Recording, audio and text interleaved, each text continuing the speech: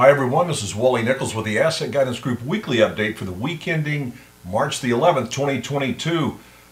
Here's what we see. Of course, Russia-Ukraine is dominating the news, but the impact is really in commodities. So let's look at that for just a second here.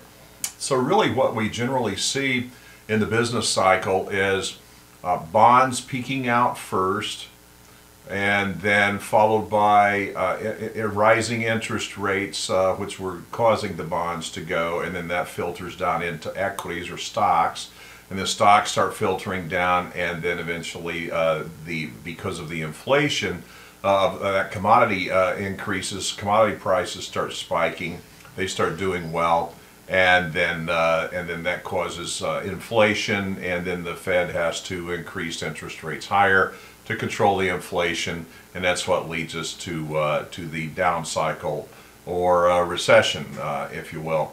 And in this instance, when you've got a slowing growth economy with higher interest rates, could lead to stagflation.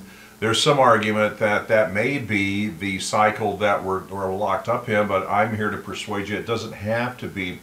And here's why. So the bonds, they seem to have peaked around 2020 and have been sliding off. I've been saying that for months now, that bond markets are kind of done.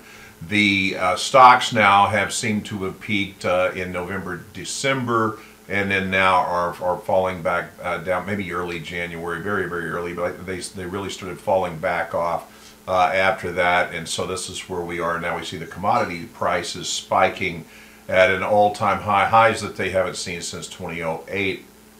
And so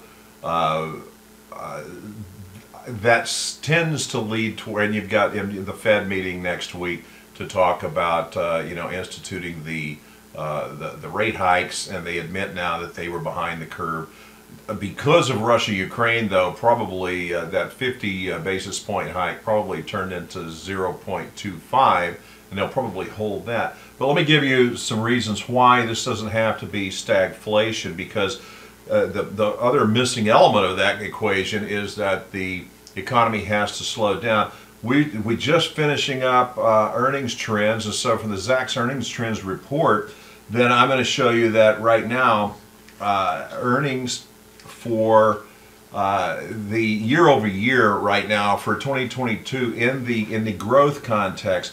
Basically, so I'm going to focus here on the S&P 500, okay guys? So the S&P 500 basic materials sector, first quarter of 2022, earnings growth up 42%, up 42%. Coming in second place, consumer discretionary at 21.9%. And third was in aerospace, 15.7% to the good side, followed by construction, 14.2%. So that is an argument or some data that counters the slowing economy argument. Let's go then into annual earnings, because that's really, earnings is where we're going to get, price earnings ratio, right? That's really what's the determinant factor in terms of stocks. And so for 2022, annual expectations then for consumer discretionary, number one, coming in at a 68.3% increase year over year. And followed by aerospace, 38.9%, and I'm sorry, that's 38.6.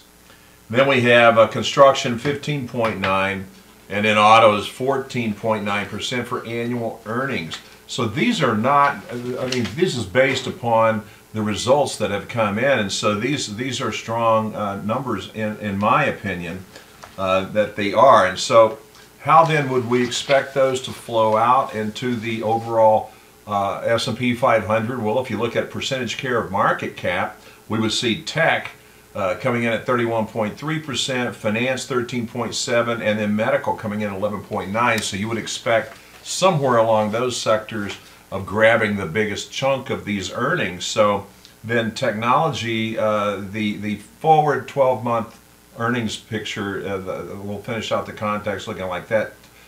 Tech come in at number one with 26.9%, finance at 17.8%, and medical at 14.8%. So what we're really saying there is that if you're looking at this kind of robustness in earnings for the whole year, how is it going to be spread apart so I give you that information, and you can judge accordingly as the year wears on and as the market bears out. So it's tough. We've got some headwinds out there, but there's always a market somewhere. Right now, with about an hour 45 left in the trading day and the trading week, all the weekly levels for all the major indexes are sitting at support.